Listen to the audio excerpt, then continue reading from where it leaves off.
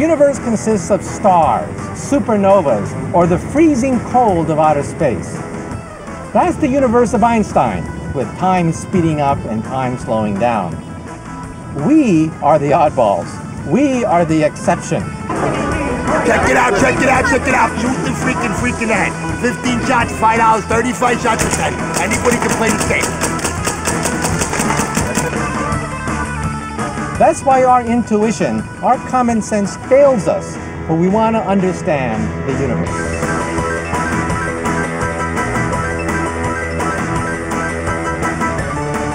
Some people complain that we physicists keep coming up with weirder and weirder concepts. The reason is we are actually getting closer and closer to the truth. So if we physicists keep coming up with crazier and crazier ideas, that's because that's the way the universe really is. The universe is crazier than any of us really expected. The question is whether the universe is crazy enough to allow us to travel through time at will, to break Einstein's golden rule and travel to the past. Some people think it is.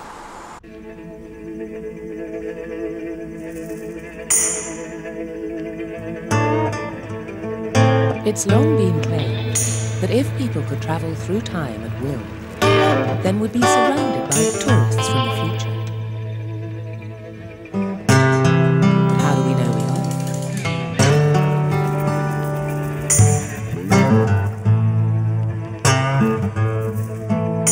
are? In the United States, there are a number of people who claim to have traveled in time, and they do it quite happily in both directions. How many time travels? I think there are probably thousands. I think it's quite possible that there are thousands of people that are doing this.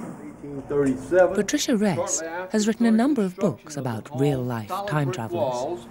12.5-foot ceiling. There's two types of technology that go into time travel. One is the nuts and bolts, where you would get into a machine and dial and say you want to go to a certain year and a certain place, and the machine would take you. And it would work something like Star Trek, where you would disassemble and then be reassembled at a different location.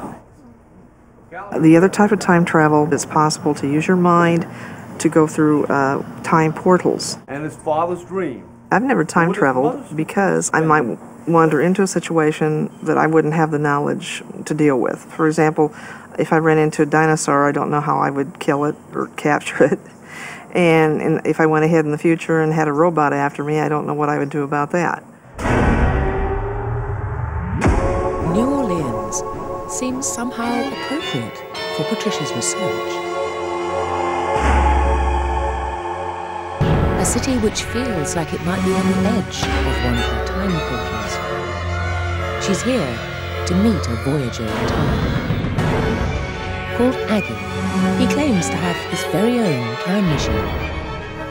In the beginning, when I was working with this machine, I couldn't get anything to happen. But after I started manipulating my brainwave pattern at the same time, I started getting flashes of light coming from the side into my field of vision. And I found myself walking down the street. And I walked up to a newspaper stand. And I picked up a newspaper.